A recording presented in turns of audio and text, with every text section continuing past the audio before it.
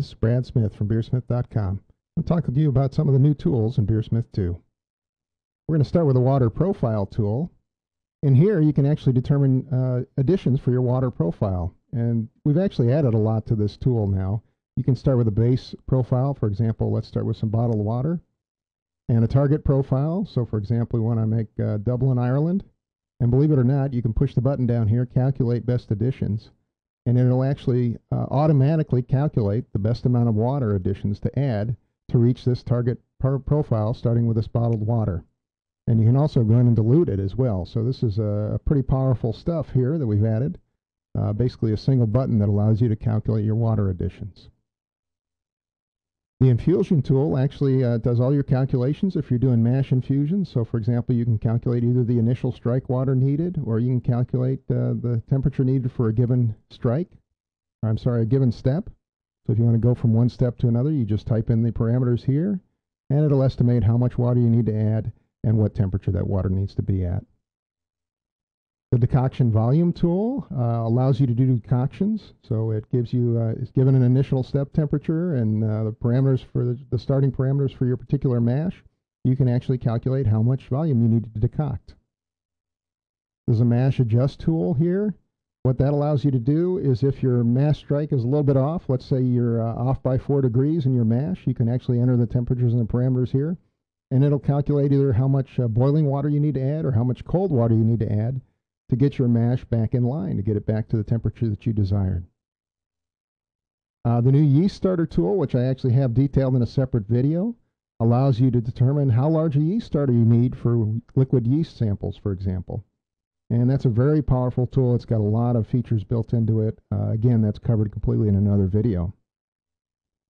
The Hydrometer Adjust tool is a fairly simple tool that allows you to adjust your gravity readings if you're using a hydrometer. So, for example, if you take a reading at, say, 150 degrees Fahrenheit or another high temperature, it actually needs to be adjusted back down to room temperature because hydrometers are all calibrated at about 67 degrees Fahrenheit. So that tool's there for that. We have a refractometer tool, which I, again, have a separate video on, but it allows you to calculate wort gravities and for unfermented wort, fermenting wort, and original gravity given a finished beer. Do all those calculations directly using your refractometer. There's an alcohol and attenuations tool that, given a starting gravity and a final gravity, you can calculate all these different parameters about your beer.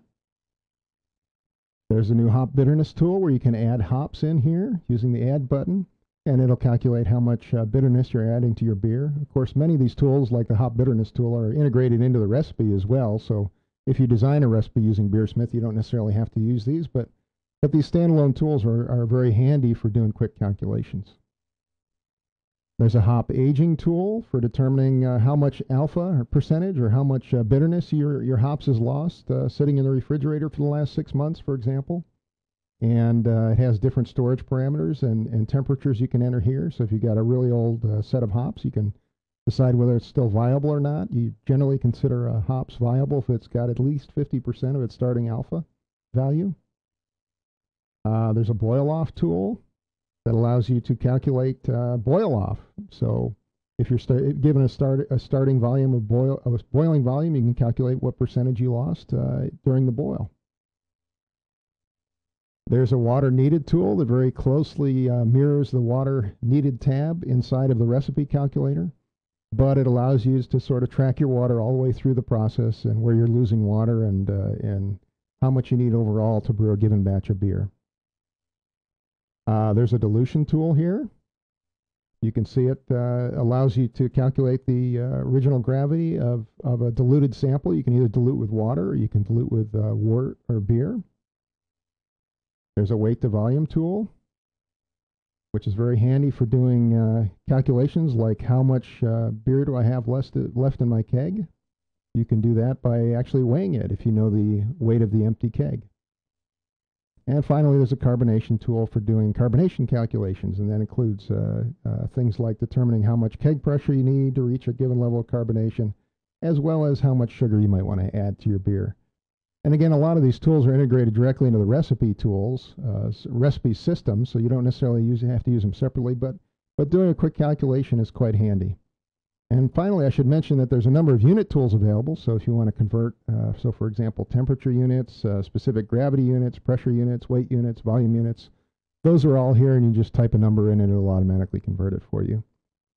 And then you can open any of these tools also by holding down the Shift key when you click on it, and it'll actually open it up in a separate window. So for example, if you're working with a recipe and you want to display one of the tools on the side, just do a Shift click and open up the tool, and you can work with it and move it wherever you want. So that's a quick overview of the tools in BeerSmith 2. If you want more information about BeerSmith 2 or you want to learn about home brewing, please visit our website at BeerSmith.com.